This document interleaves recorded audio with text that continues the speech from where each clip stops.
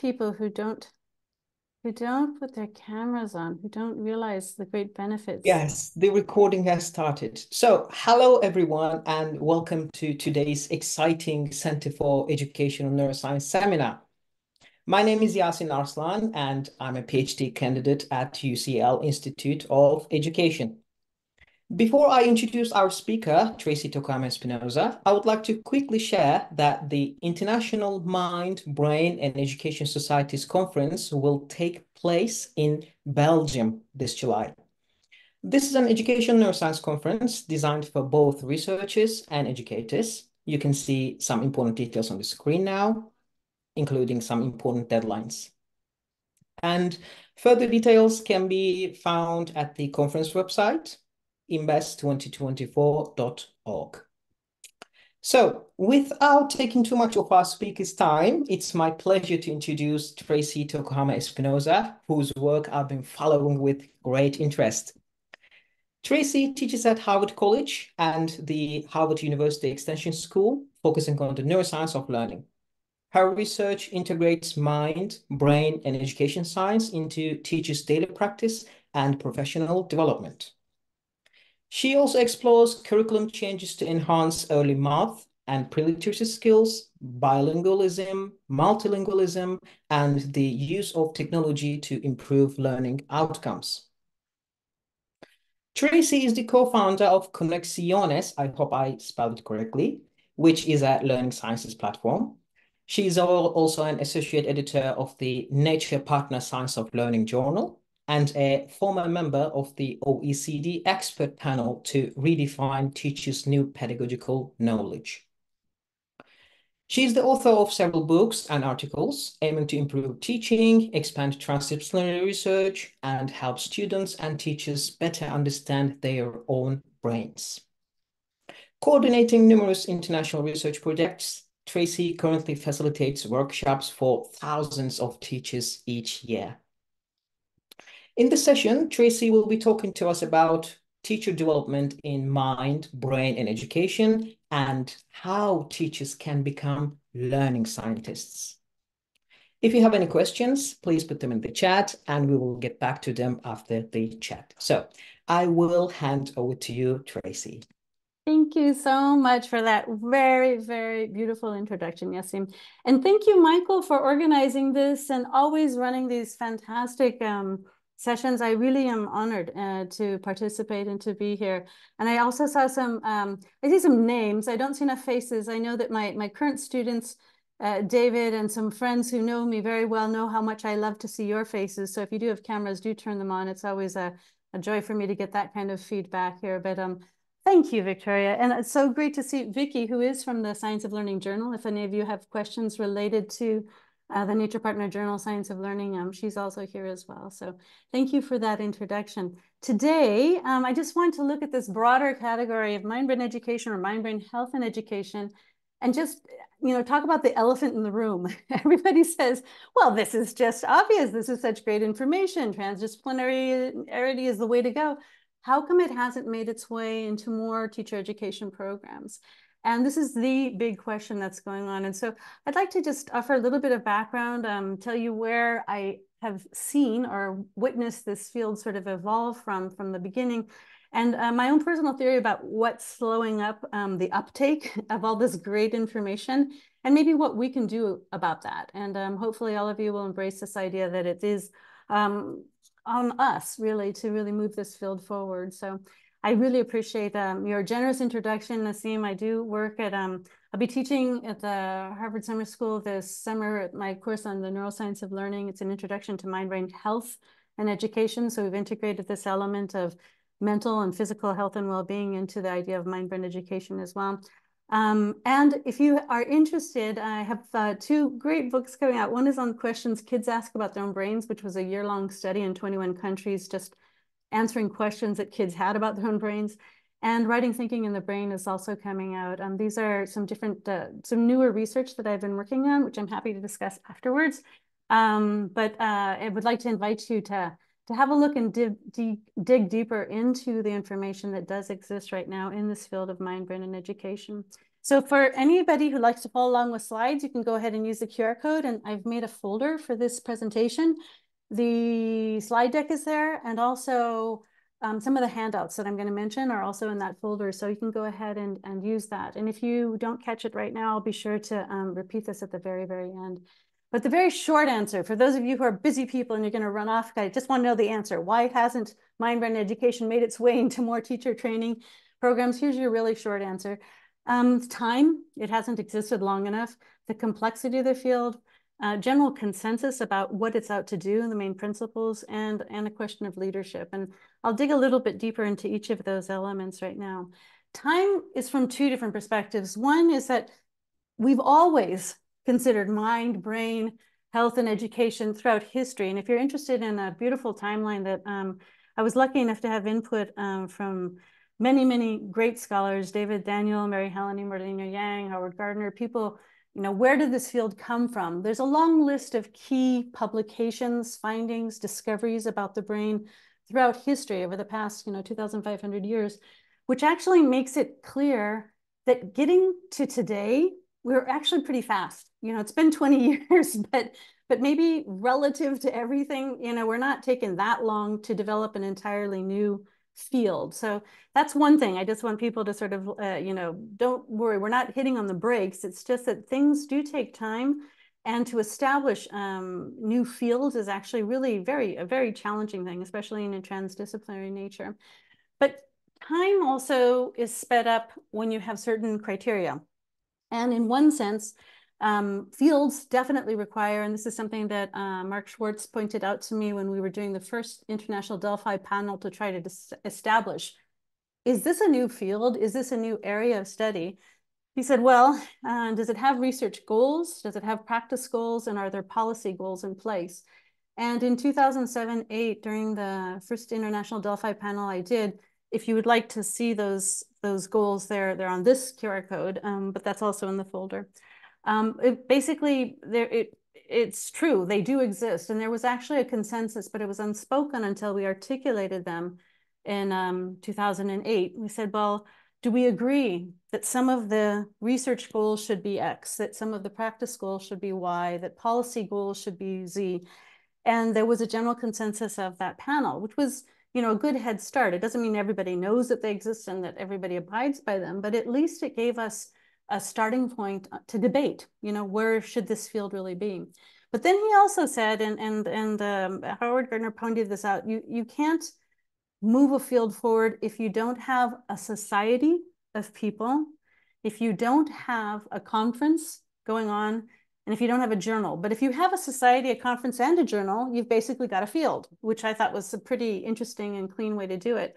And one of the things that I don't think any of them anticipated was the importance of certain universities like UCL and Birkbeck, and you folks actually organizing, expanding in a society, basically saying that it doesn't have to be at conference meetings that we meet. We can meet every week and have these kinds of encounters and exchanges. And so that has expanded and accelerated really the field. So the question then is, if we meet all these criteria of what it takes to create a field, how come this hasn't moved forward any better? Why aren't these things known? And principally it's because of the complexity. Mind-brain education, or mind-brain health and education, is an international society. It is transdisciplinary in nature. It looks at humans at multi-levels. It's not just neurons or kids in classrooms, from a psychological perspective, but it's how entire classrooms or groups of people are socially contagious with each other. And it's done at an internationally comparative scale. And that means it all requires translational science. It requires at least some of us to be good at all those languages, at understanding neuroscientific jargon, psychology, mental health and well-being, education, and being able to communicate. And one of the things that's been so beautiful is, I think if you look at the list of speakers that have come to this particular series, that's actually kind of like a rock star list of some of the people. I feel, this is why I feel so honored to be in this group of people who actually are very good at translational science, and it's not common. And it is a skill set, and that is something that's slowly working its way into this field. And this extends into an additional level of understanding. Translation means that when somebody in psychology is talking about growth mindsets, they go back and look at the literature and realize Carol Dweck was totally fascinated with the concept of neuroplasticity, and it was born of an idea, and it's cross-pollinated in her mind, right? But how do we help people understand that this terminology is pretty much the same? And that's something that still remains a challenge. When we talk about transdisciplinary nature of the field, individual disciplines, neuroscience, psychology, education, mental health and well-being work well together. Sometimes they pair to do different types of research together, and there may even be classes in which you have neuropsychology or educational neuroscience, but you don't have this huge mix that habituates an approach to problems using a transdisciplinary perspective. Transdisciplinary thinking is a little bit different. And I would just argue that it's actually more complete, because if you are able to approach a problem, how do Down syndrome kids learn how to do math? Or why don't kids read for pleasure? Or any of these questions we might ask, you're going to get a much better answer when you have a transdisciplinary approach and multiple sources of literature and expertise, as opposed to just through a unidisciplinary approach to things. That's my personal preference there. So this little niche space of mind, brain, and education, we've expanded a bit, because initially when I presented this as a poster session at the very first IMBES conference in 2007, I presented a poster, a very colorful one that had these 3 Venn diagrams. And David Daniel walked up to me and he says, well, how is that any different from what we already know? And I said, because this niche space here cares about how we teach. Everybody else historically has been trying to figure out how we learn. This space is trying to figure out how do you take advantage of that to teach better. And then he said, okay, so this is a legitimate perspective to take. This is different. And when I tried to say, this is why I love the consensus that was reached in the first Delphi panel, that they wanted the name of the field to be mind, brain, and education, because they wanted an equal playing field of conceptual understanding. When you say cognitive neuroscience, when you say educational neuroscience, education is a subfield of neuroscience. When you say neuroeducation, neuroscience is a subfield of education. But when you have an even playing field, you're actually seeking out information from all of those different types of formations at an equal level. And that was kind of different. That was different from being the traditional fields that we had, where we had a subfield. And that has existed for a long time. But having this very strange field with 3 names and commas caused a very slow uptake. You had very, very few people saying, oh, I'm a mind-brain education scientist. Everybody would love to say they're an educational neuroscientist or a neuropsychologist, but nobody wants to say, I'm a mind-brain education scientist. It was just too much of a mouthful. So in our course, which looks at mind, brain health and education, we're looking at this very fine intersection that includes all of these distinct perspectives, but also their crossover areas in 2 or 3 different planes. And this is something that our students learn to do through a very difficult transdisciplinary research project, where they're having to seek out literature from multiple perspectives on different types of questions and problems. And this speaks to the greater learning sciences. There's a lot more out there than just neuroscience, psychology, and education. And these days, we are really, really embracing the idea of the broader learning sciences, which include things like AI and cultural neuroscience or anthropology or linguistics or these other areas.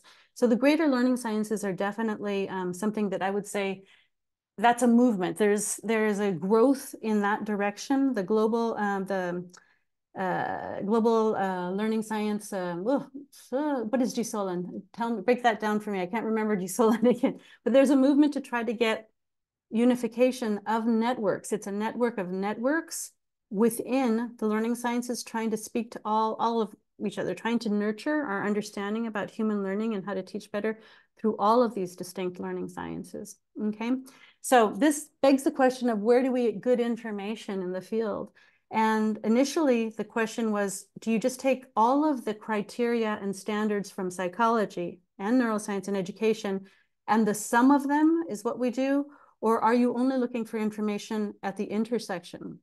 what goes on. And that created a lot of difficulty in the first decade of mind-brain education. But nowadays, we have different perspectives.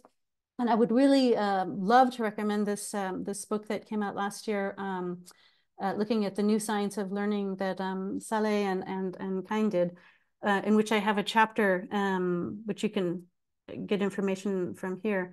But this looked at a new science of teaching and where the information comes from.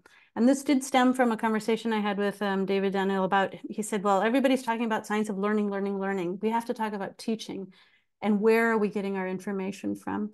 And in that chapter, I summarize where I think we might have slowed our own process.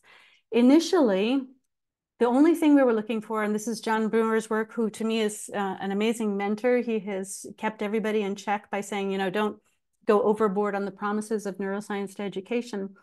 But the perspective there was that we had to find one-to-one near transfer studies.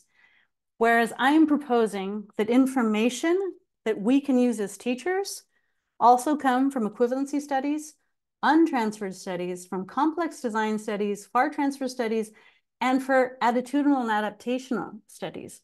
This means we're not just looking at something like, you know, neuroscience confirms that interleaving is a good practice, but we can also look more broadly at these other sources of information, which also tell us things when we're calling something growth mindsets and somebody else was talking about neuroplasticity or self-motivation. If we look at these equivalencies, there's a lot of great information supporting these different elements, but we've just been using different terminology, right? Untransferred studies are things that we actually know are great for learning. For example, mind-wandering studies. There's a great wealth of information now looking at how this is this catalyst for creativity, you know, just letting it go for a minute so that things connect with each other. I mean, looking at mind-wandering is absolutely fascinating for creative insight. But we just don't recommend that in schools. Like teachers don't just say, hey kids, okay, now it's time to mind wander. It doesn't seem like a natural thing to do, right? So some of these things simply haven't made it to the classroom, even though you can have a lot of evidence in neuroscience for them, right? Complex design studies, we know that things like universal design for learning or flipping the classroom or differentiating things, these all are fantastic when they are done correctly, but they're horrible if they're incomplete. Classes that are halfway or partially flipped. For example, you guys, half of you wouldn't survive in my class because you have to have your cameras on and you have to watch the video beforehand and come with questions already prepared. Flipping is amazing when it's done correctly, but it's not amazing when you're not doing all the different elements of it. So the complex designs are great for telling us what is needed for an education, but we don't execute them and they're very, very hard to replicate, because good design studies are very, very hard to come by. Far transfer has to do with things that you have a great deal of evidence, maybe in education and psychology, but you have not tested them in neuroscience.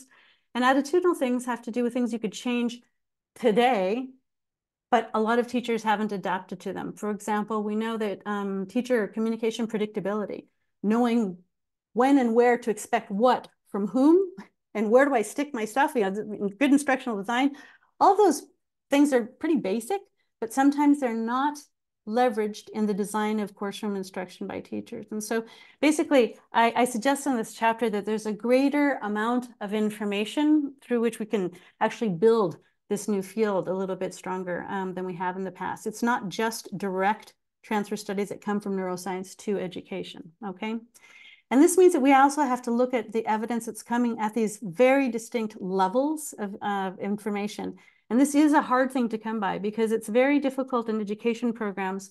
In neuroscience, they're definitely looking at the molecular level and talking about synaptic construction and the difference between phenotype and epigenetics and all the rest of it. But in other typical education classes, in psychology, you're looking at how that one mind is really functioning.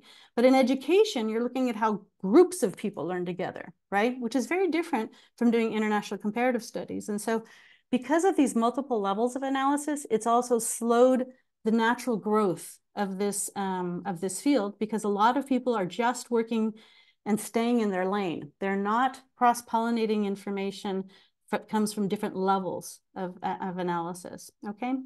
One of the recommendations that we made from this OECD panel in 2017 with with Kunik and Ansari and several others was to look at the missing or the typical gaps that you might find in teacher education formation. And the two big red flags were, of course, technology and neuroscience. They don't know enough about how the brain really learns, and teachers aren't getting enough information about how to leverage technology so that they can do the things that are more personal with students. And so these things were missing in the literature. And this sort of leads to what I like to call, typical, here's a simple model of what we really should be doing. Teachers need to know their stuff. If you're going to be a math teacher, you should know math, right? So you have to have content knowledge, but you also need to know how to teach that. And you also need to know how to leverage technology, and you also need to know about the brain. If you can put all that into your context, into cultural context, then you have the teacher as a learning scientist. And this is not as straightforward or as clean as a lot of typical education curricula, right? And so this is why it is a complex thing to take into consideration, all right? So for those of you who are saying, okay, but is anybody really doing anything out there? I actually had this challenge from a couple of teachers who I met at IMBES several years before who were saying, okay, I'm moving the ground.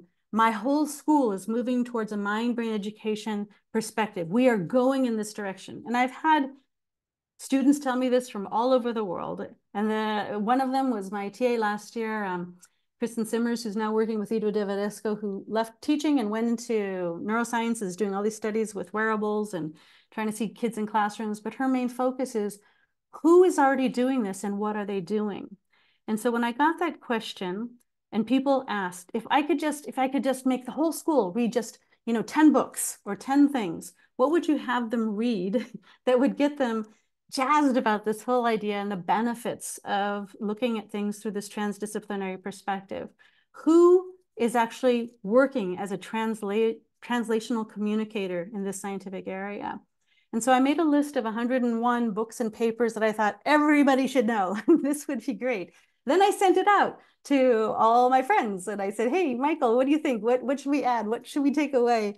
And nobody took away anything, which tells me something about this humbleness of the field. Nobody wants to slam anybody else, but they definitely added a lot of things. And so I went from 10 to 50 to 100, and there's about 101 different recommended sources. But there is great information out there. There are people doing really good things. There are a lot of, wonderful titles of people actually doing translational science that should be read by teachers, but we haven't really agreed on how to go about doing that and what kind of curricular structures we should do that in. But these are inspirational works.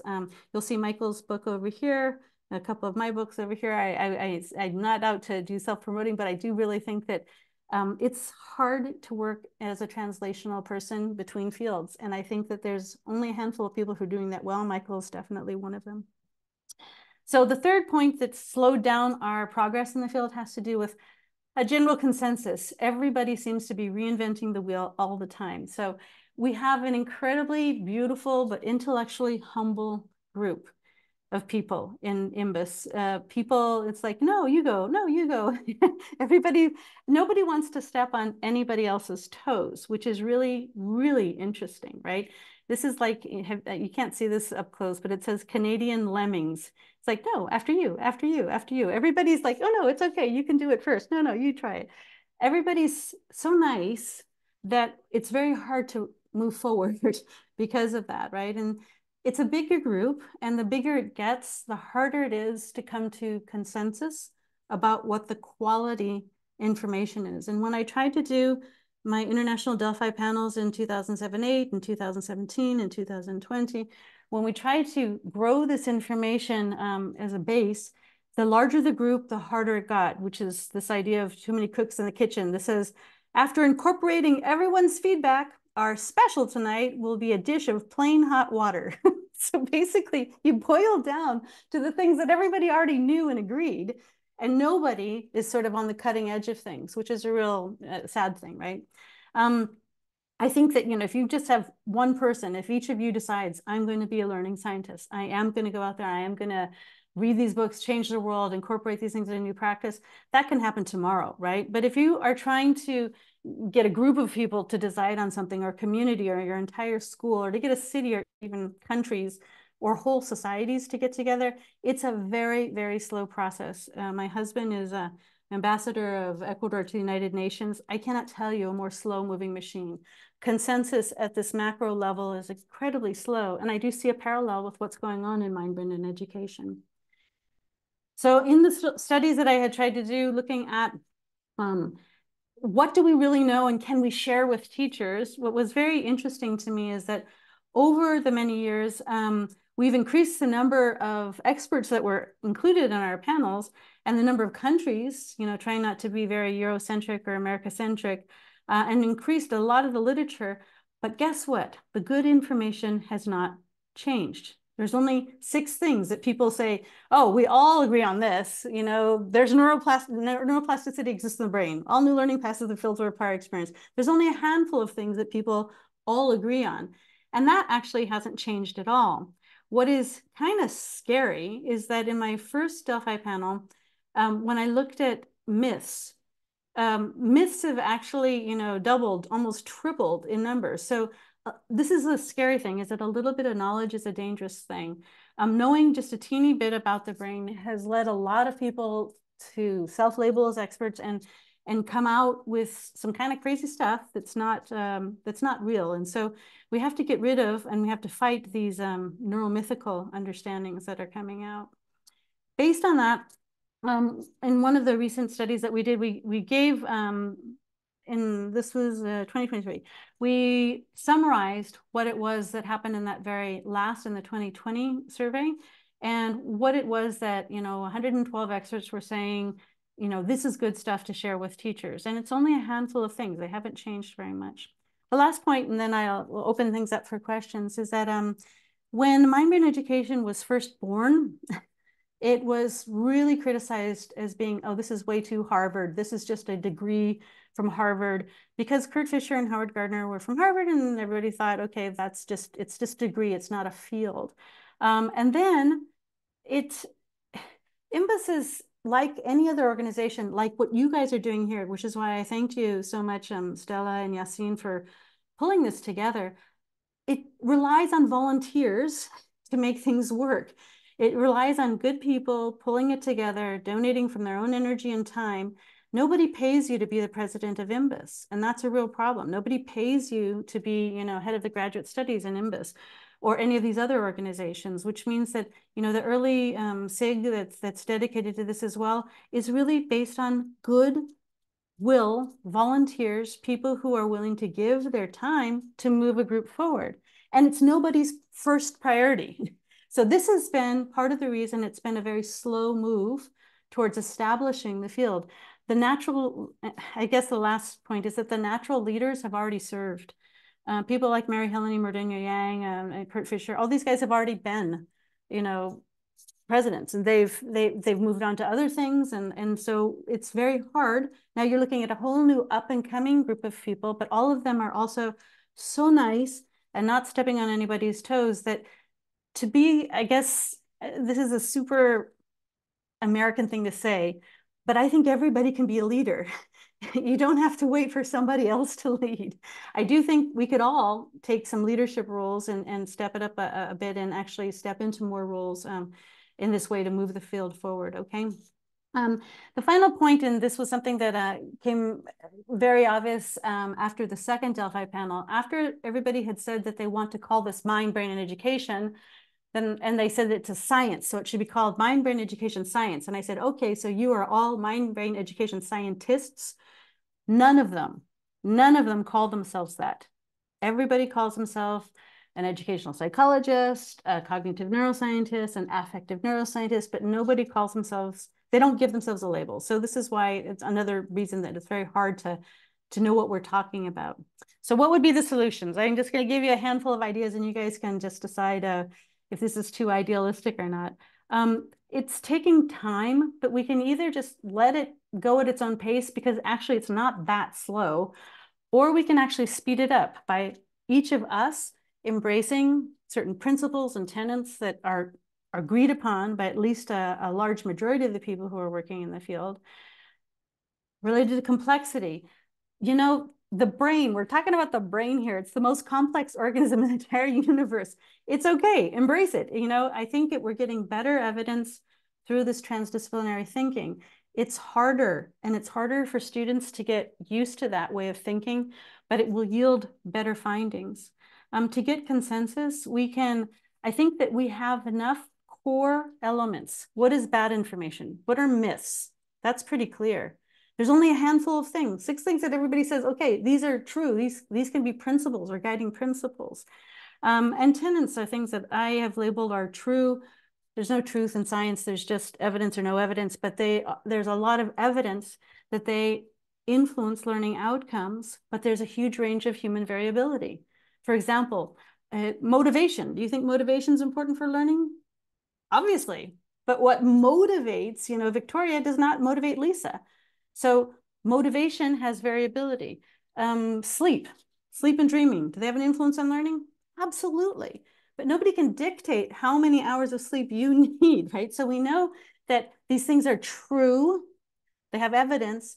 But unless you really know your students and understand that human variability, it's very hard to apply those things. So we know that those tenets are also valuable, but they're very hard to apply unless you know your students well.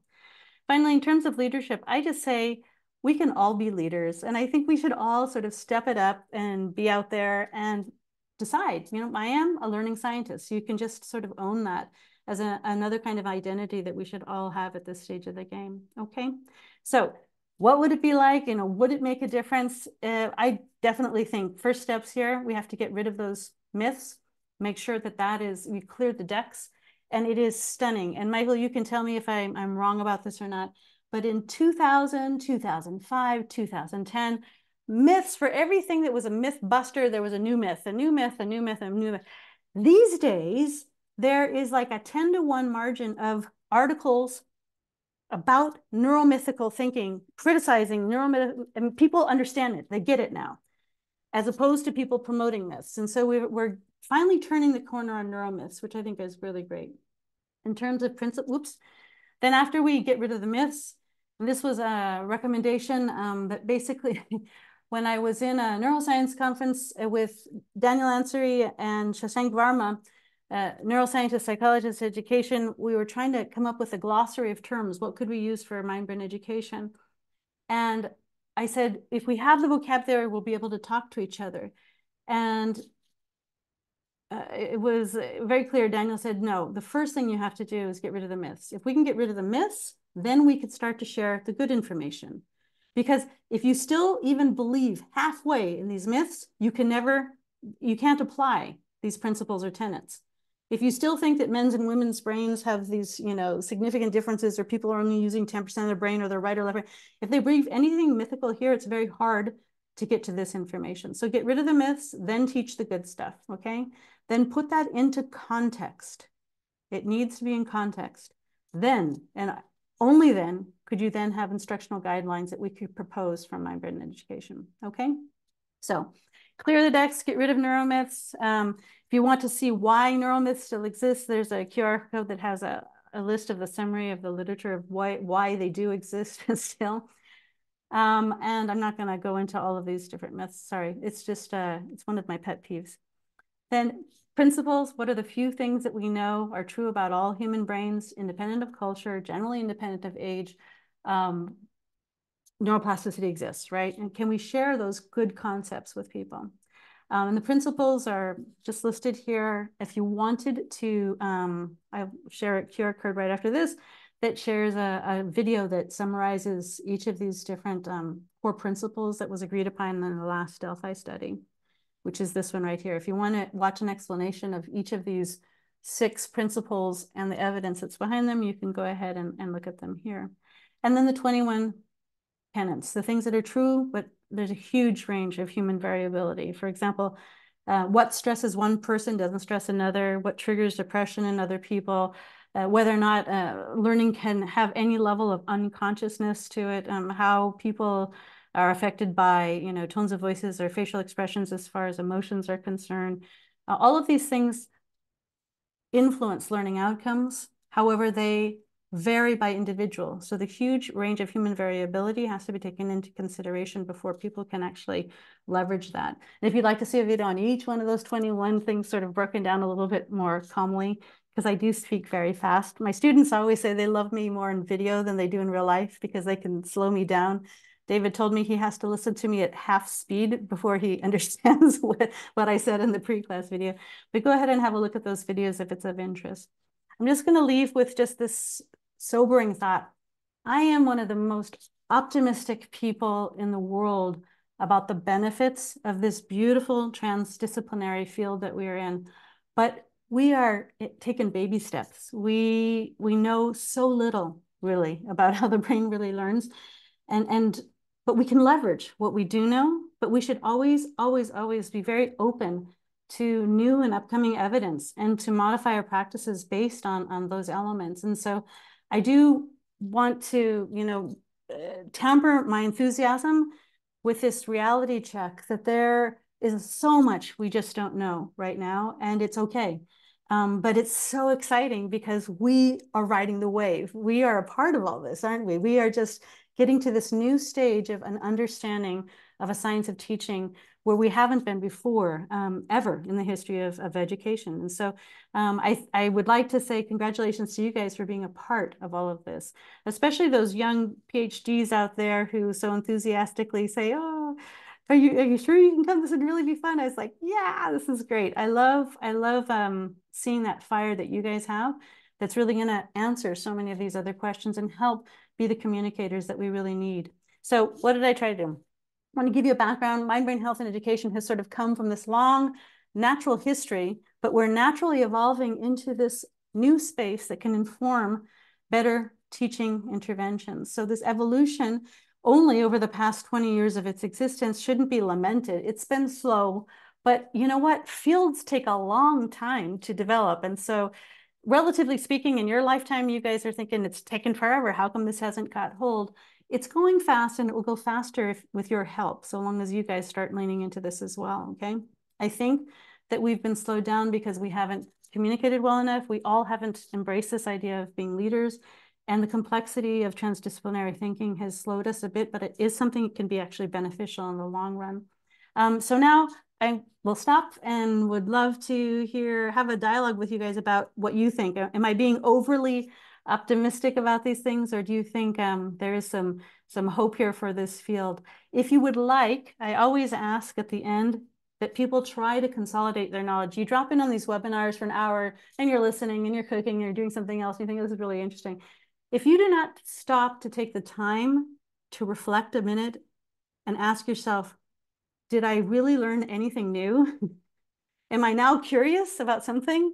Will I change anything I actually do? If you don't stop and do that after every single webinar you attend, you're not making the most of your time. We had a good time, but it's not going to change anything. I like to make a difference. So I would invite you to do this reflection. And if you are so inclined, send it to me, because if there's two things you'd like to continue to research or you're curious about, and then we didn't have enough time to go into detail, I will send it to you. I will send you resources.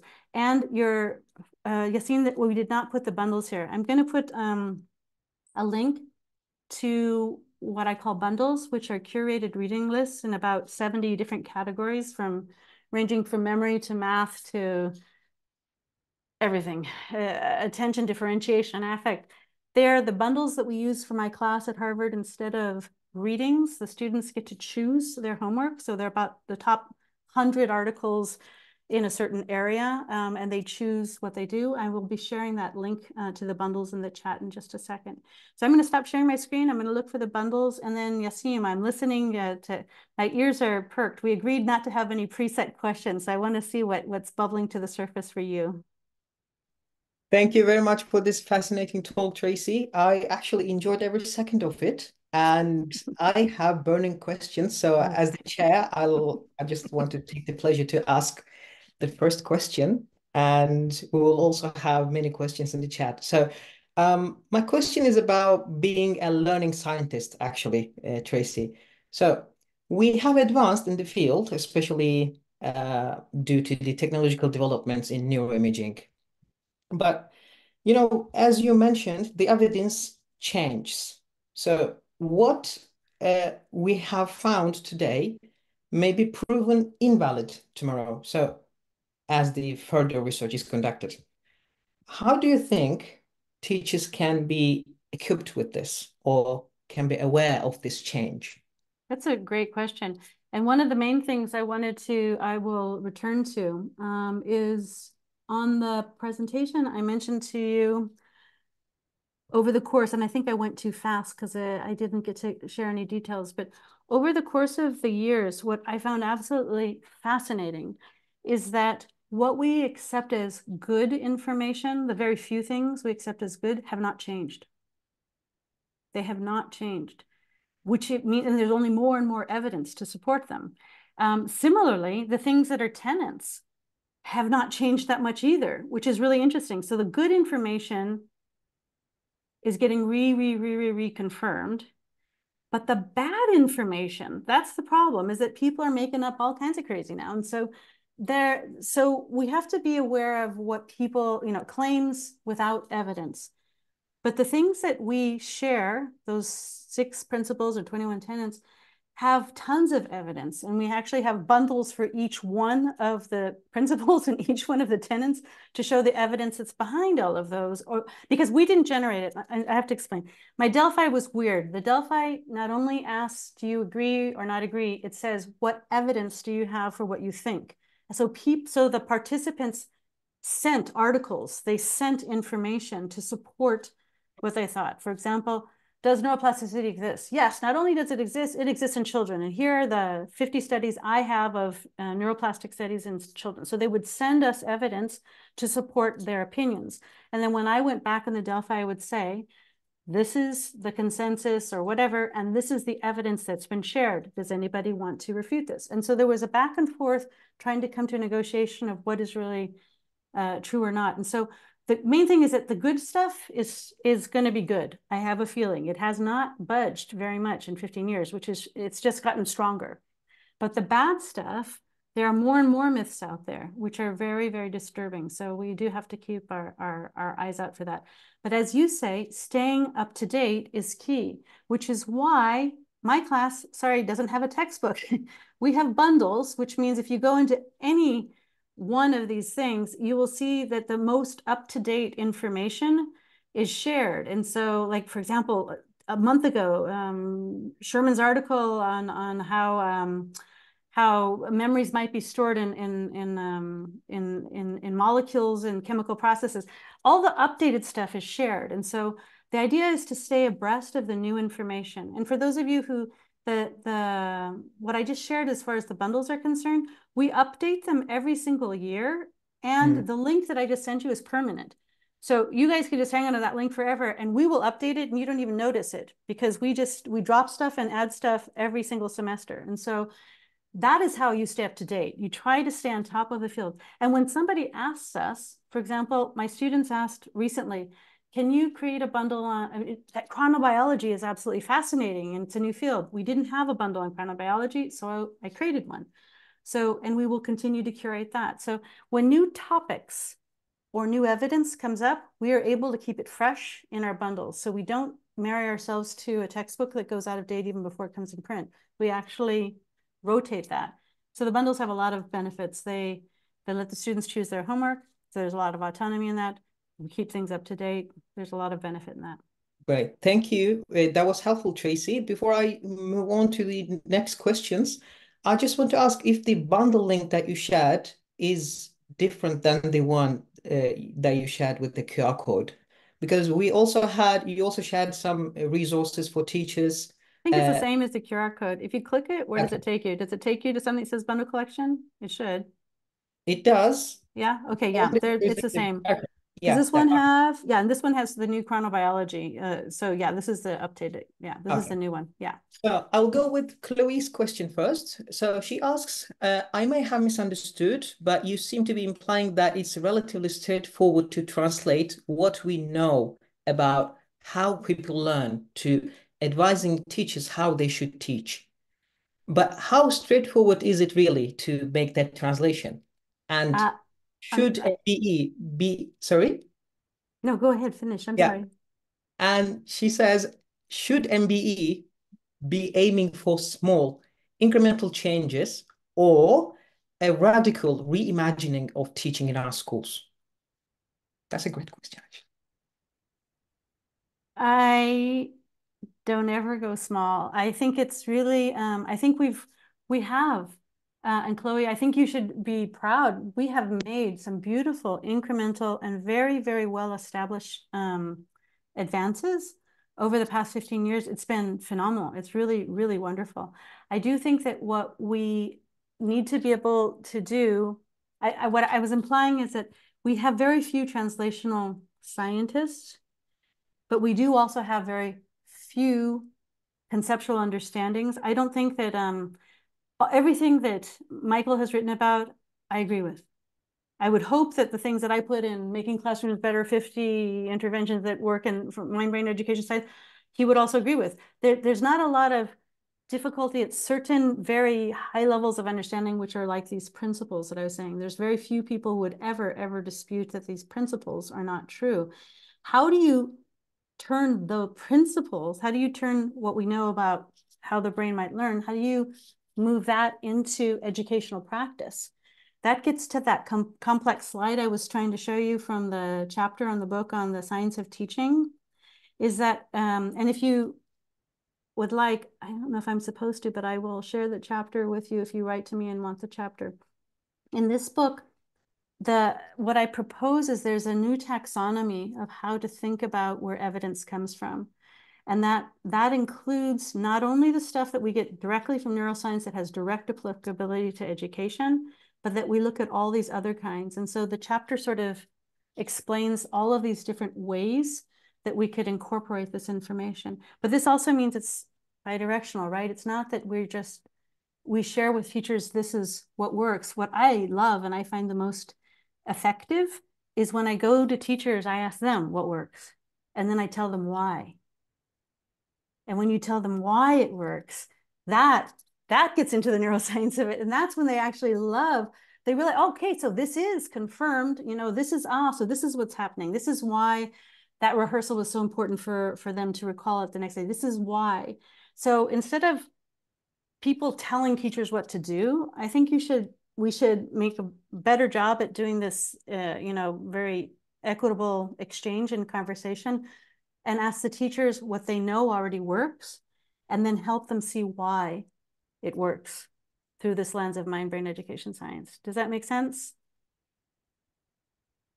Thanks. Thank you, Chloe and Tracy. And we have a question from Kim. She asks how, Tracy, you see AI working to unite all the individual areas to inform instruction and possibly speed up the progress. I think that's a really great question, and I've thought a lot about this over the past couple of months. I'm going to tell you one big fear and one big hope.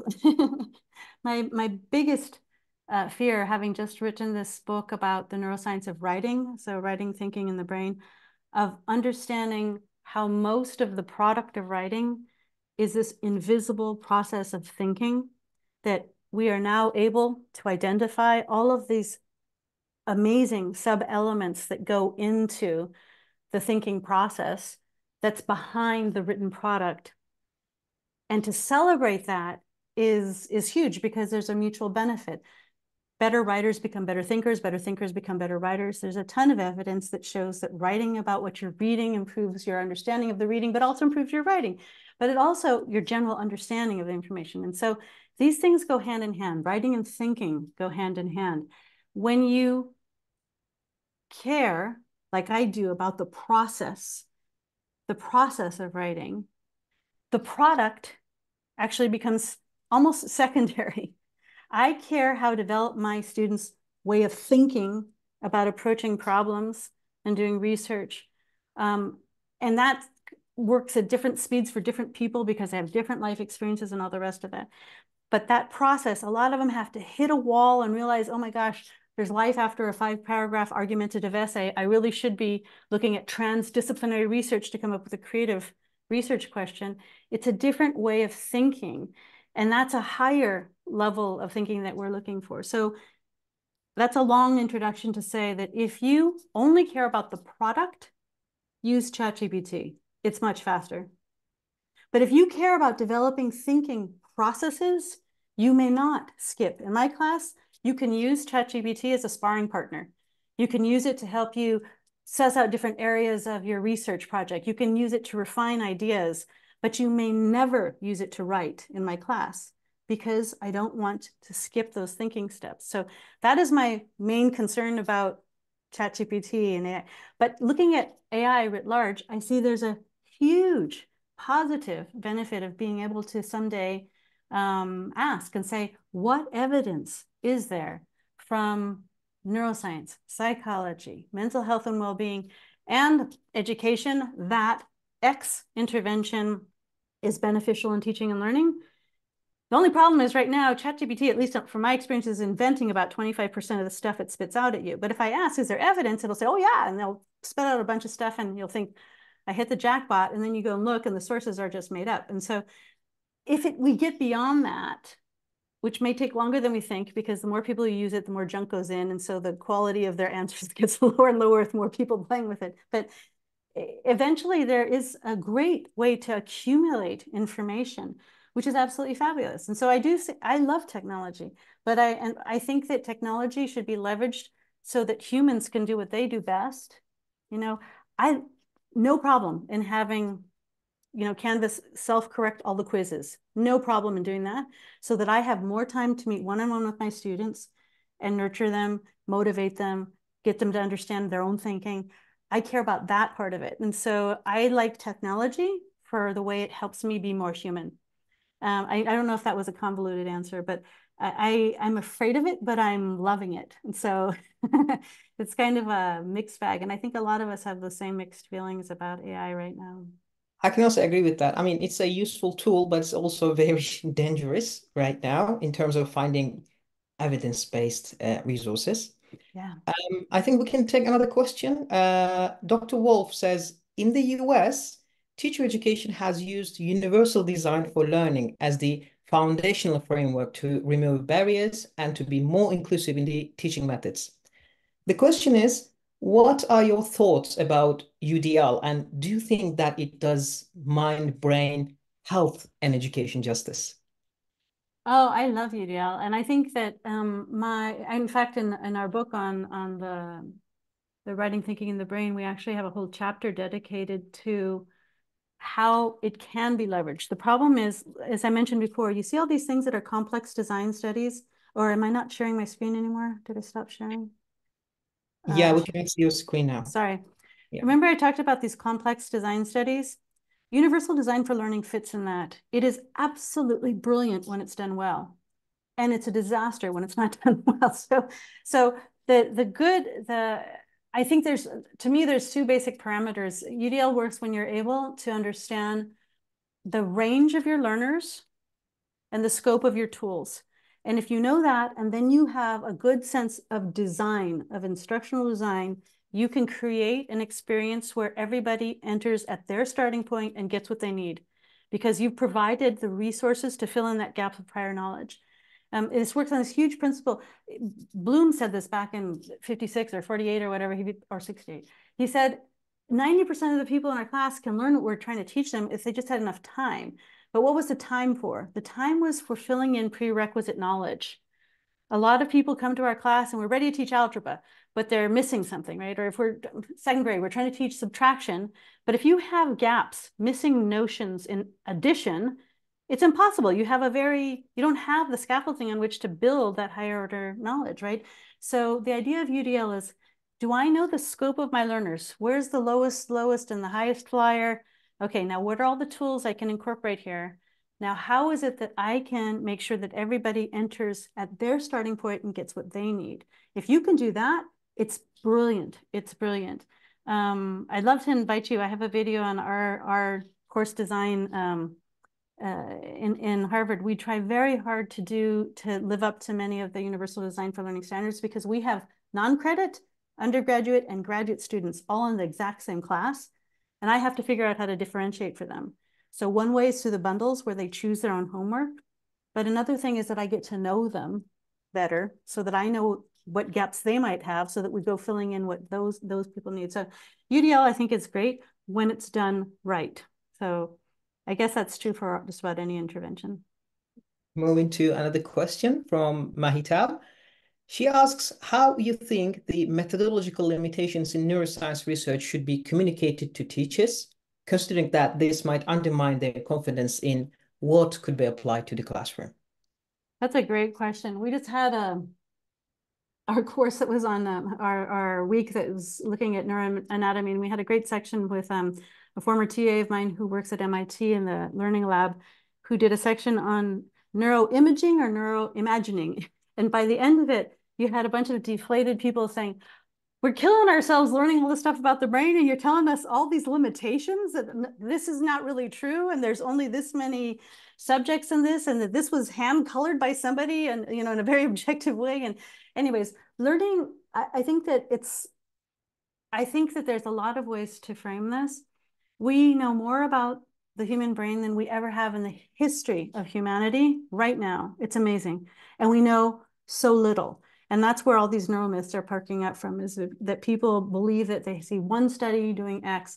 So we try to teach, instead of the big warnings about the methodological restraints, we also try to teach them just some good critical skills in basic research. And I'll drag that file into your folder, that the studies have to match, your audience. If you've got 2 studies on old rats that tell you something, and then you're trying to prove something about young children, totally not useful, right? You have to first make sure that you're matching your audiences, that your objectives are clear. Was it a study that was replicated? All these other things. We have this if then way to decide if information belongs or not in neuroscience, or in mind-brain education science.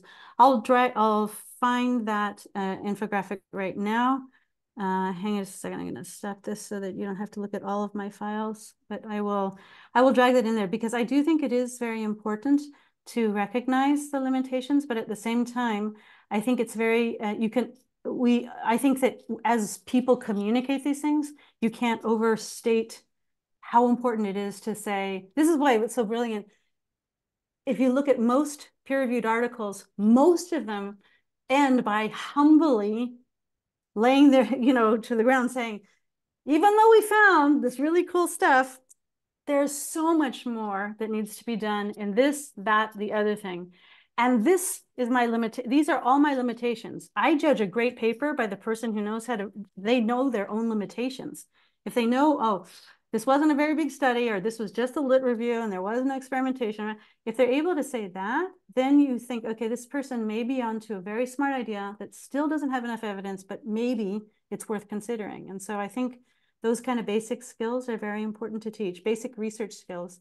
If you like, we have not a bundle, but we have a ton of videos on basic research skills that we try to teach. So I'm going to find that graphic right now. So, and we have a minute or 2 left, but we can have just another question from Michael.